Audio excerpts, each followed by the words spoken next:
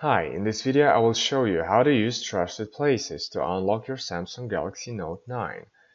Once you've added a trusted place, your phone will remain unlocked as long as you're within about 80 meters of that location. Well, first of all, if you didn't set up a secure lock, you should do it now. I explained how to do that in my last video about Galaxy Note 9. So, if you already done it, swipe down from the top of the screen. Go to Settings.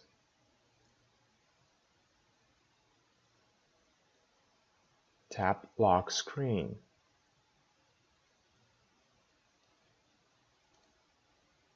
Then tap Smart Lock. Enter your PIN code and then tap Continue. Then tap Got it.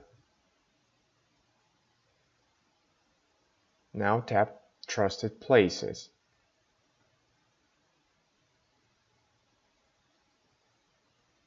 To set a saved location as a trusted place, tap on it.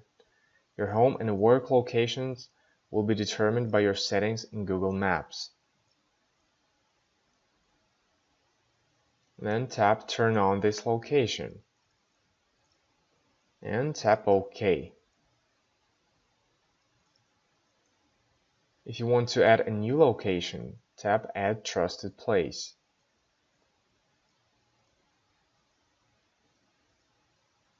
If you'd like to add your current location as a trusted place, tap Select this location. And then tap Select. Enter the name for the trusted place and then tap OK. Your phone will remain unlocked as long as you are within about 80 meters of that location. If you want to manually lock the phone, press the power key. Then press the power key again. Tap the lock icon. To unlock the phone, press the power key. Swipe the screen upwards. Enter your PIN and then tap OK.